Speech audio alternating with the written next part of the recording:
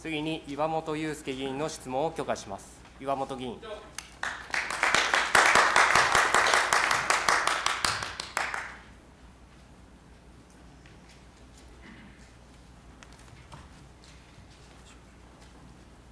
皆さんおはようございます。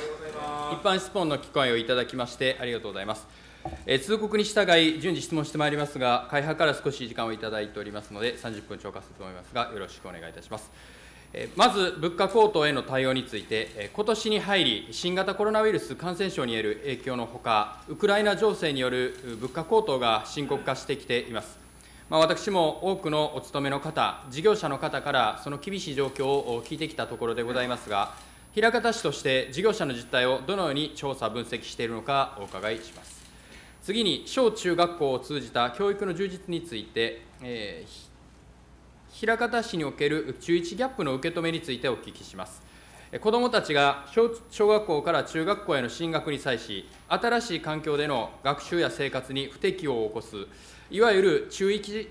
ギャップと呼ばれる現象があります。不登校児童生徒数、いじめの認知件数、暴力行為の加害児童生徒数が小学校6年生から中学校1年生になったときに大幅に増えることが文部科学省各種調査により明らかになっていますが、本市ではどのように受け止められているのかお伺いします。次に、学校での部活動の充実についてお聞きします。各中学校での部活動は、異年齢の生徒同士や教師と生徒の人間関係の構築を図ったり、生徒自身が部活動を通して自己肯定感を高めたりするなどの教育的意義があるものと認識しています。そこで、中学校における部活動はどのようにして設置しているのでしょうか。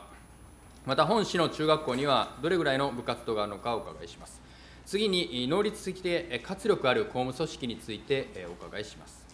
今年の8月にあった人事院勧告では、給与部分以外の対応として人事管理に関する報告も示されており、そこでは主に採用試験の見直しによる優秀な人材の確保や、職員が身体的にも精神的にも満たされた状態である、いわゆるウェルビーイングの実現に向けた職場環境の整備等についても言及されており、それらは本市の公務組織を健全に保つためには非常に重要な視点です。まず、人材の確保に関しては、生産年齢人口が減少していく一方、他自治体や民間企業も含めた人材獲得競争が熾烈になっていく中、いかに未来の枚方市を担ってもらえる優秀な人材を確保できるかが肝要です。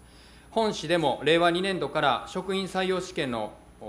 方法について、実施時期の前倒しや年齢制限の撤廃などの見直しを進めてきたことにより、民間企業等を経験された方など、多様なノウハウや強みを持った人材についても、一定の確保に努められてきたものと理解をしていますが、引き続き優秀な人材をより確保することができるよう、例えば申し込み者数の裾野を広げるような取り組みをさらに進めることが必要と考えます。そこでまず、優秀な人材確保に向けた本市の職員採用試験の取り組みに関する市の考え方、過去3年間の申し込み者数の推移についてお伺いします。次に、認知症対策について、高齢化の進展に伴い、自宅や施設で過ごされる認知症高齢者の方が増加していると推測されます。枚方市ではどれぐらいの認知症高齢者がおられるのか、把握されているのかお尋ねします。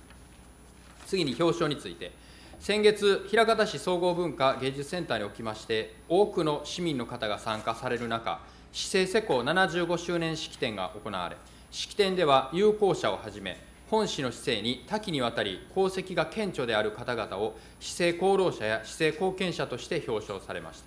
このうち有効者の表彰については、枚方市有効者表彰条例において、第1条では有効者の該当要件として、本市の公益に関し功労顕著で、市長の推薦により市議会の議決を得たもの、市長の職にあったもの、4年以上市議会議員の職にあったものと定められており、第5条には有効者の資格を失うケースが規定されています。そこで例えば、市議会議員であった方が何らかの事情で第5条の規定に該当し、一旦有効者の資格を失った場合、その数年後に市議会議員に復帰して、再び有効者の要件を満たせば、その後の表彰対象となり得るのでしょうか。この条例解釈についてお聞きします。以上で1回目の質問を終わります。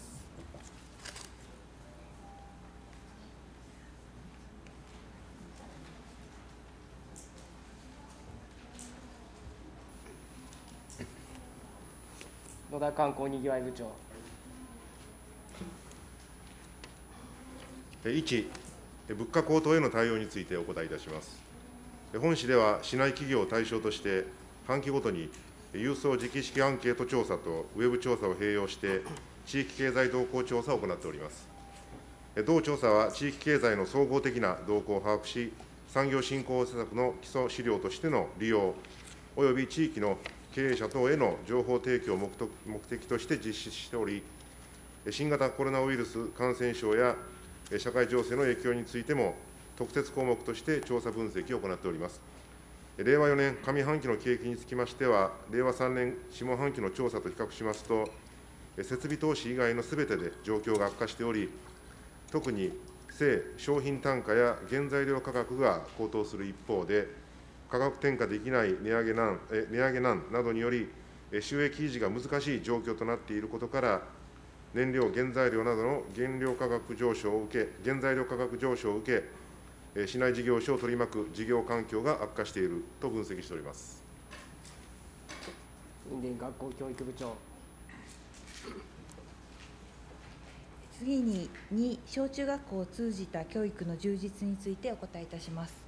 枚方市におきましても、令和3年に実施した調査では、中学校1年生での不登校生徒数および暴力行為数は小学校6年生よりも増加傾向にございます。原因については、文部科学省が示す小中学校間の連携・接続に関する現状課題認識において、小学校の学級担任制と中学校の教科担任制の違いや、指導生徒の学びや学習上の課題、生徒指導上の課題などが共有されていないことが挙げられており、小学校と中学校の円滑な接続のためにも、小中の連携の必要性は高いと考えております。続きまして、3、学校での部活動の充実についてお答えいたします。中学校における部活動は、校長が教職員の数、生徒の数等を総合的に判断して設置をしております。令和4年度の市内の19校の部活動数は、運動系で230、文化系で60ございます。学校ごとに差異がございますが、1校あたりにいたしますと、運動系で約12、文化系で約3となります。藤原総務部長。次に、能率的で活力のある公務組織についてお答えをいたします。優秀な人材確保に向けた取り組みといたしまして、これまでの間、議員お示しのとおり、採用試験の方法適宜見直しをしてきており、今年度につきましても、受験者の負担軽減を図る観点、およびより人物重視を図る観点から、一次試験をエントリーシートだけではなく、録画面接により受験者の熱意や人となりのが把握できる仕組みに変更するなど、見直しを行ってきたところでございます。なお、採用試験における過去3年間の申し込み者数の推移につきましては、年齢制限の撤廃などの見直し前の令和元年度は537人、見直し後の令和2年度は1511人、令和3年度は1691人となっておりまして、大幅に増加しているところでございますが、今後におきましても引き続き、より優秀な人材の確保に資する試験の方法や実施時期等の検討を継続的に進めてまいりたいと考えております。続きまして、表彰についてお答えをいたします。枚方市有効者表彰条例第5条の有効者の資格を失う場合の要件につきましては、同条各号に該当したときに、その効力が発生するものと規定しておりますので、議員お示しのような事例で再度、有効者の資格要件に該当された場合につきましては、資格喪失時の事象等を、資格喪失時の事象を一定勘案する必要はございますが、原則といたしましては、新たに有効者としての資格を取得されるものと解しております。服部福祉事務所長。5、認知症対策についてお答えいたします。認知症高齢者の人数につきましては、市で把握はできておりませんが、厚生労働省によりますと、高齢者人口がピークを迎える2025年には、その2割に当たる約700万人が認知症になると言われております。枚方市の人口で推計いたしますと、令和4年12月で約2万3000人であると見込まれます。高齢者の総合相談窓口である地域包括支援センターにおいて、介護や医療との相談件数は、5年前の平成29年度は24,243件でしたが、令和3年度の相談件数は31,153件と増加しております。そのうち認知症に関する相談につきましては、平成29年度の1045件から、令和3年度には1345件に増加する状況です。岩本議員。はい、それぞれご答弁ありがとうございます。2回目の質問に移ってまいります。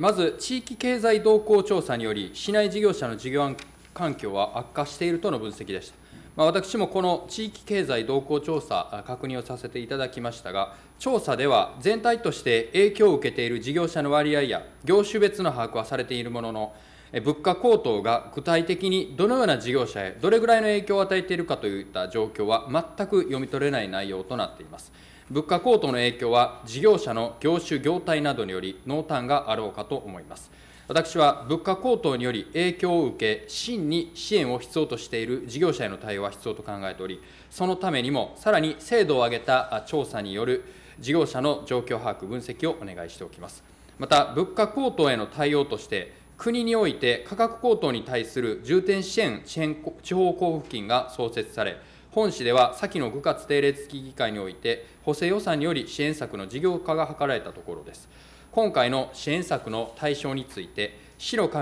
えでは、事業者にはエネルギー等の価格抑制策など、国からの支援措置がある状況から、生活者支援に重点を置いたとのことでした。一方、事業者においては、物価高騰の先行きが不透明な中、原材料の高騰を価格に転嫁しきれていない状況で、法人税の増税が議論されるなど、ますます不安な状況です。そこで今後の物価高騰に対する支援策の対象について、見解をお伺いします。田中総合政策部長。物価高騰に対する支援策につきましては、今後も国の交付金を活用していくことを前提とした上で、支援策の対象としましては、国からの交付金の目的や支援の状況を踏まえるとともに、市民生活や事業者の状況を見極めつつ、総合的に勘案し、判断していく必要があると考えております。また、物価高騰への対応につきましては、自治体に対する交付金での財源措置では、一時的な対応にとどまってしまうことから、国に対し全国一律かつ継続的な財源措置を要望しているところでございます。岩本議員。行政からの支援策は、真に求められているところへより効果的に届くことが必要です。そのため、今後の物価高騰の動向、市民生活だけでなく、事業者の経営状況をよく見極め、対象者や支援の内容を十分に吟味し、支援策を講じていただくようお願いします。また、事業者からすると、今回の物価高騰に対する市の打ち出す支援策では、市は事業者をないがしろにしているという受け止めも出てくる可能性があります。支援策を周知する際は、市の支援策の考え方についても併せて説明するなどといったことが必要と思いますし、また、国や大阪府の支援策があるのであれば、併せてその支援策の周知も行うなど、事業者に寄り添った対応をお願いしておきます。次に、枚方市の小中の連携の必要性の捉えについては、一定理解しました。小中連携や小中一貫教育には、さまざまな手法があるかと思います。文科省でも2016年から9年間の系統性を確保した教育課程を編成できる義務教育学校制度を新設しています。こうした小中連携、小中一貫推進の先には、従来の6-3から4-3に5-4といった教育課程にチャレンジしている地域や学校もあります。今後、枚方市としてどのように小中一貫教育を進めていくのか、また、小学校と中学校の円滑な接続のため、教育現場において実際にどのような小中連携の取り組みが進められているのかお伺いします。印伝部長。枚方市の小中一貫教育の取り組みとして、中学校に小中一貫学力向上推進コーディネーター、小学校には小中一貫学力向上推進リーダーを配置しており、校区の小中学校が連携した指導体制の確立に努めております。また、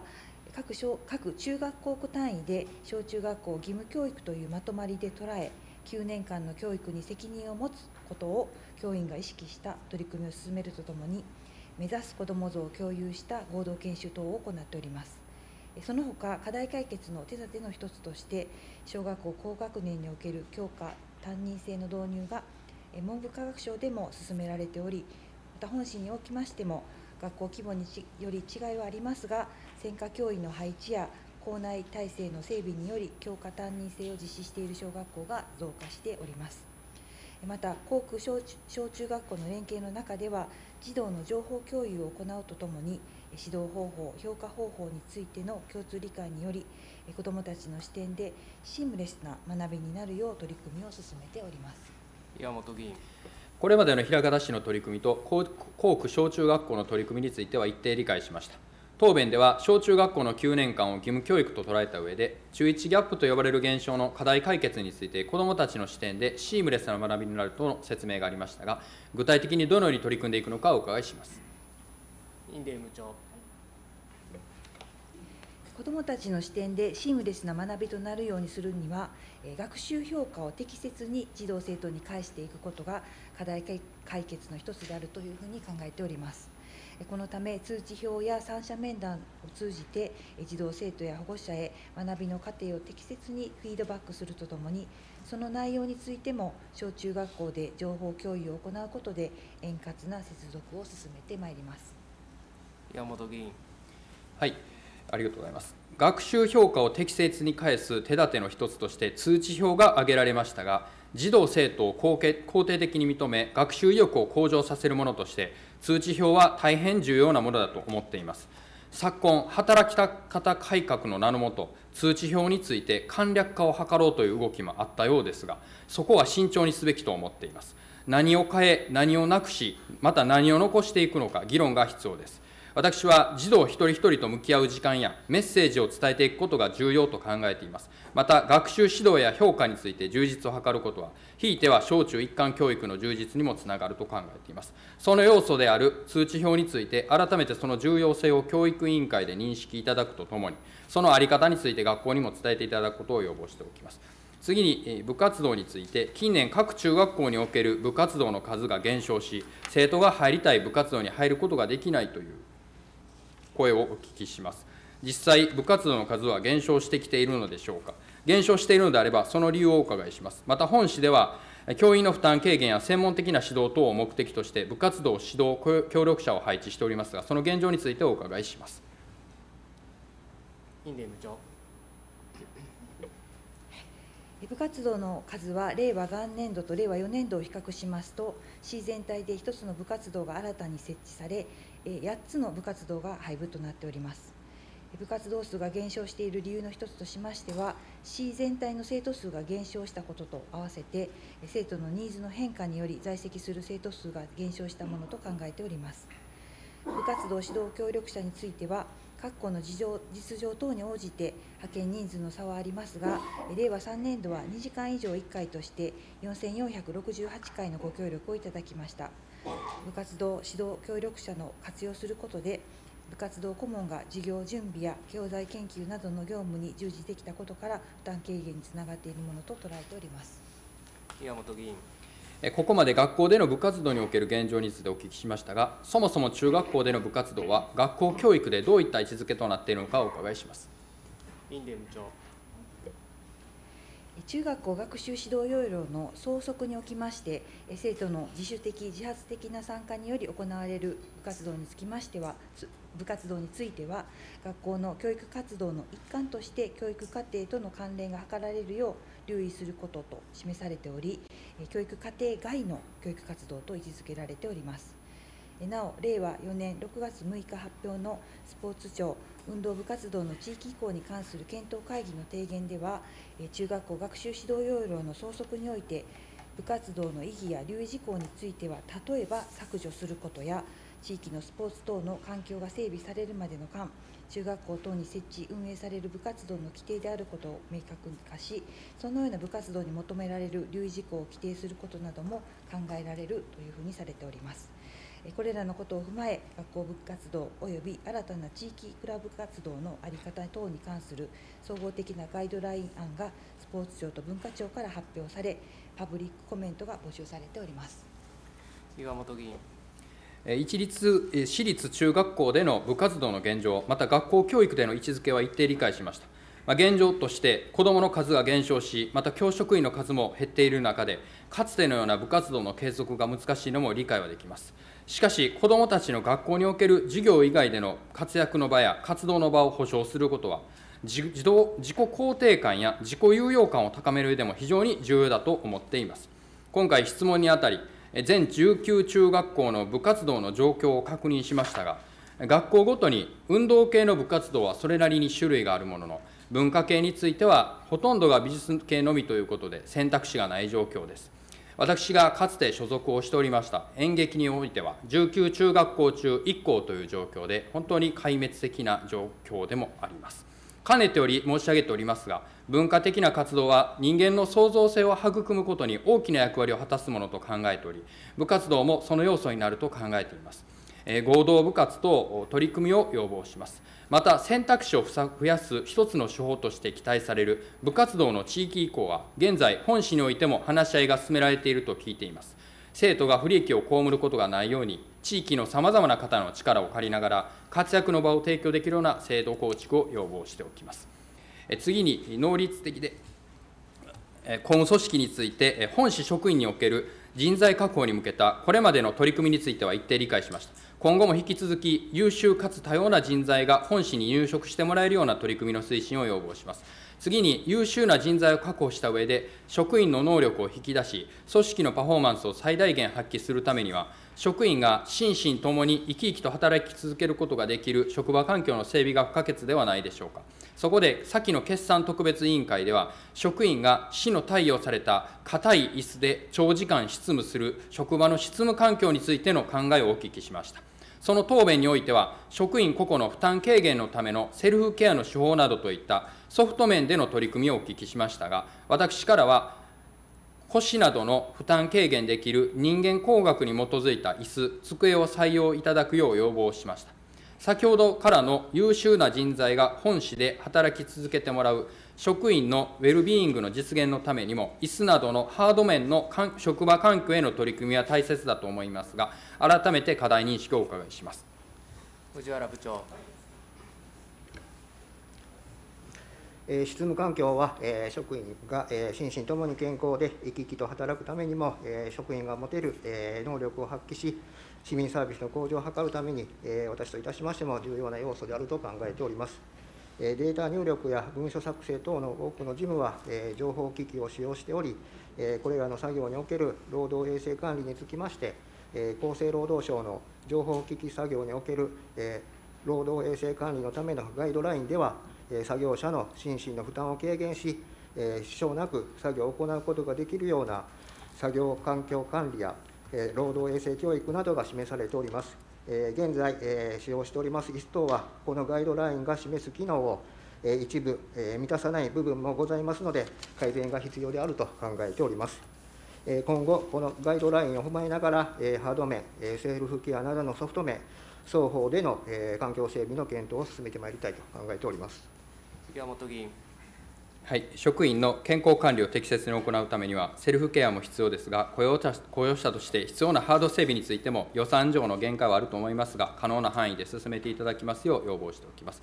次に、昨今、顧客等からの著しい迷惑行為、いわゆるカスタマーハラスメントが社会問題化しており、このことは本市を含め、地方公共団体の窓口などで、心ない市民から怒鳴られたり、度を越した要求を突きつけられたりするようなこともあるように聞いています。このような対応は職員にとって大きな負担となるもので、職員が生き生きと働き続けられる環境を整えるという観点からも、組織としてしっかりとした対応が必要と考えています。そこで本市のカスタマーハラスメント、いわゆる社会的妥当性を逸脱するような苦情に対する取り組みについてお伺いします。藤原部長。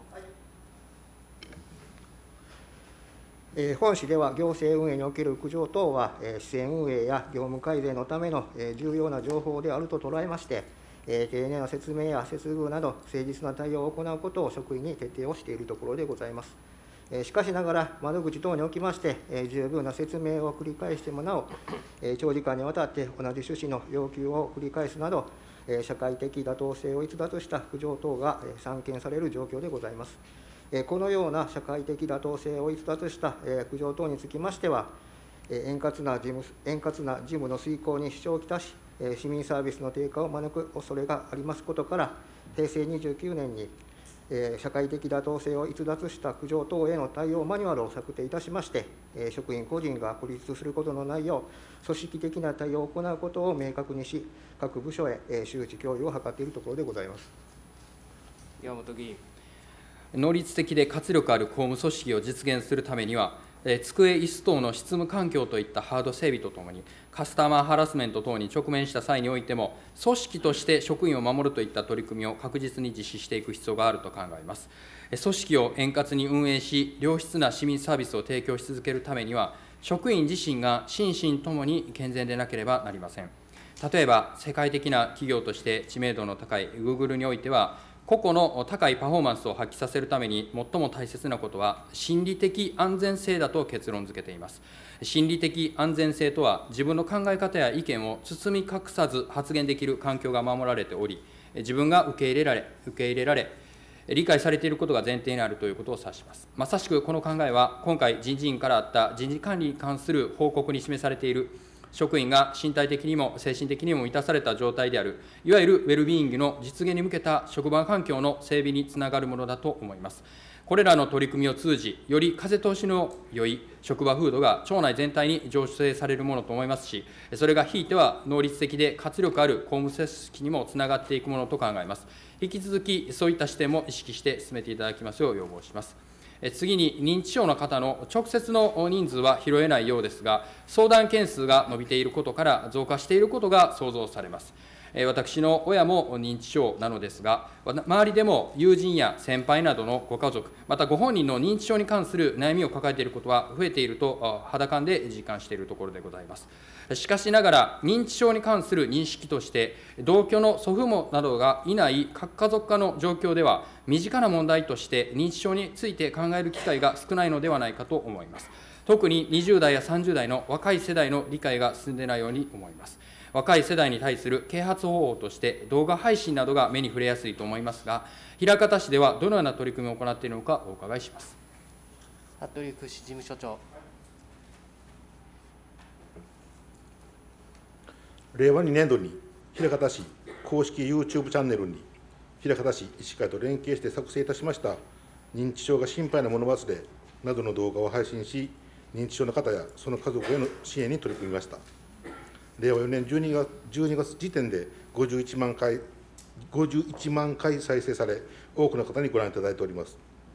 令和3年度には、高齢ドライバーの認知機能の動画を作成し、令和4年12月時点で6万7000回再生されています。また、令和4年度には、人生100年時代の認知症の動画を作成したところです。岩本議員。今後もさまざまな手段で積極的に啓発を行ってほしいと思います。また、認知症の啓発などで、都道府県単位や市町村など、さまざまな自治体が各地で展開をしていると思いますが、同じような取り組みを近隣の市と協力して行う、広域での啓発活動は効率的であり、効果を見込めると思いますが、どのように考えておられるのかお伺いします。服部福祉事務所長。認知症の人とその家族を支え、見守り、共に生きる地域社会を築く運動として、世界アルツハイマーデーにあたります9月21日を中心に認知症の啓発活動が行われます。本市では、平和の鐘ヒラリオンのオレンジライトアップのほか、枚方市駅前で認知症の気づきチェックリスト入りのポケットティッシュ配布など、より多くの市民に関心を持っていただけるよう取り組んでまいりました。また、令和5年1月には、幅広い年齢層の方が集まる枚方 T サイトにおいて、絵本作家による認知症講演会を予定しているところです。今後も府内一斉の取り組みに合わせた認知症の啓発活動とともに、年間を通じて認知症の理解を深める取り組みを実施してまいります。岩本議員。東京都の町田市では、認知症とともに生きるまちづくりとして、認知症高齢者及び家族が住み慣れた地域で共に生活を送ることができるよう、制度構築をして支援に力を入れています。認知症の方が仕事等を通して社会と接点を持てるようにしたり、生活しやすいように仕組みを整え、市民の理解を深める取り組みを進められています。ぜひ枚方市でも他の市町村との連携も含め、さまざまな方々の力を借りつつ、認知症とともに生きるまちづくりを進めていただくよう要望しておきます。最後に表彰について、有効者の資格を創出しても、原則としてリスタートの時にはリセットされ、再び有効者の要件を満たせば、表彰の対象となるということは一定理解しました。次に、有効者表彰の対象の範囲についてですが、該当要件は先ほども申し上げましたとおり、本市公益に功労顕著で市長推薦により市議会の議決を得た者、市長であった者、4年以上市議会議員であった者の3区分に限られています。しかし、有効者表彰の目的が、市政に大きな貢献、功績のあった方を顕彰することであるならば、例えば本市の市政に功労顕著な国会議員や大阪府議会議員を有効者の対象とすることなどは、条例改正も含めて検討できないものなのか、市の見解をお伺いします。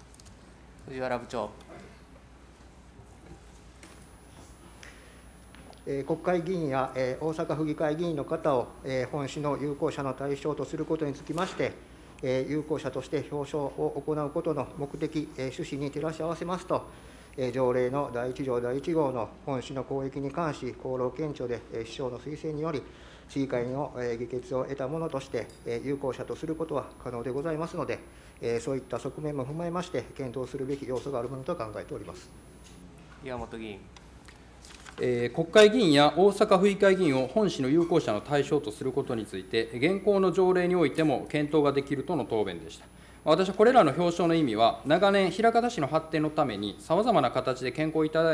献いただいた方への感謝の気持ちを表すものだと理解をしています。一助の解釈としてではなく、より分かりやすくするために、条例に明確に示すべきだと思います。当然、選挙区の選出区分の範囲や具体的な貢献度合いの判断など、さまざまな議論しなければならない点があるとは思いますが、枚方市の発展にさまざまな形で貢献された方を幅広く検証することで、さらなる本市の持続的な成長、発展にもつながるものと考えますので、5年後の市政施行80周年に向けて検討を進めていただきたいと要望し、質問を終わります。